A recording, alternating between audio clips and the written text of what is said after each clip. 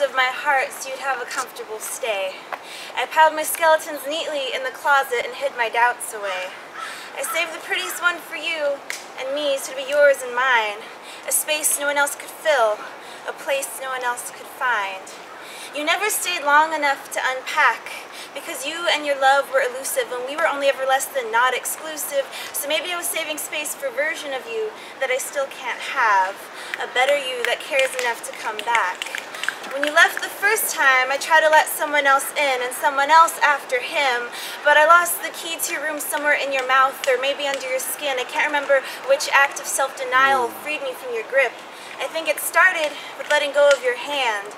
I would if I could, but I can't give myself permission to move on and move someone else into your space where the walls are dusty with a coat of doubt and the skeletons have fallen out in heaps on the floor, rattling, scattered like my sanity and common sense, or drunken memories of you and me, blurred and out of order and unjustified, but picture perfect in my mind.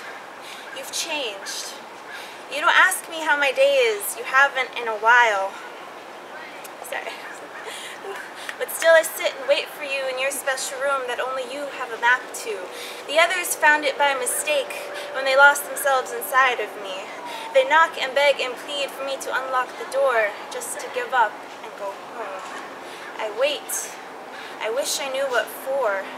Maybe it's your love, but I've never seen his face, so how can I know who's good enough to take your place? I wait for men who look like you and smell like you, who are tall and blunt and unapologetic like you, men who make unfamiliar the sensation of being lied to, men who are reluctant to love because they're battle-scarred, but no one can fill your shoes, because I don't even know what size they are. I'm waiting for something impossible and unprecedented, to hear you'll stay and be able to believe what you said, but you'll always leave your promises unkept. You never ask me how my day is or what project I'll tackle next. You just slip into your room with the key left under your tongue and leave a mess that I would clean in my sleep just to keep you in my dreams.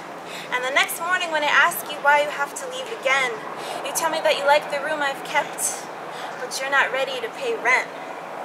I've forgiven you once and 100 times, but I'm all out of forgiveness. So take your shit and leave. This is a notice of your eviction.